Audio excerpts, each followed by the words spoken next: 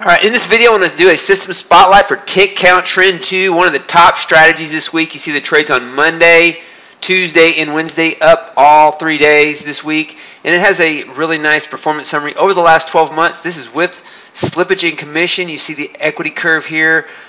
This trades the Emini Nasdaq. It's a strategy I've had for over 10 years.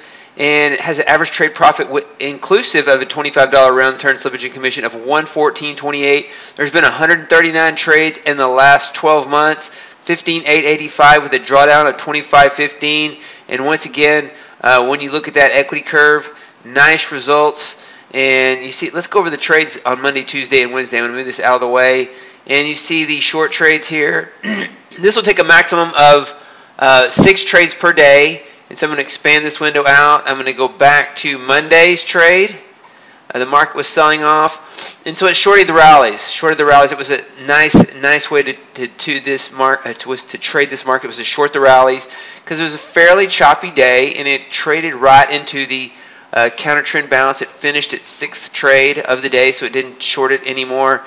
So we had 1, 2, 3, 4, 5, 6 trades. 2 were losers, 4 were winners. Up 1,050 on the day with those trades.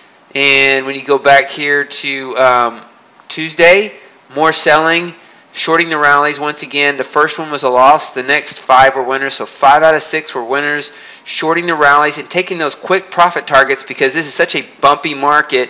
When you short it, it's constantly bouncing. It's constantly bouncing. So taking profit targets along the way has worked well this week in this strategy. And again, on Tuesday, this strategy was up 22.50.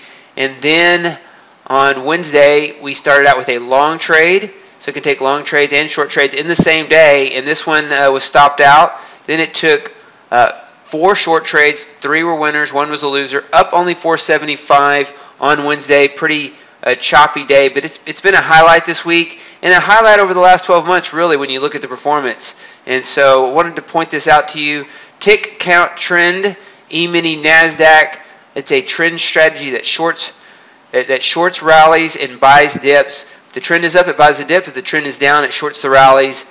And it has a $600 profit target, $600 stop loss. And that is the Tick Count Trend strategy in the system spotlight that I want to share with you today.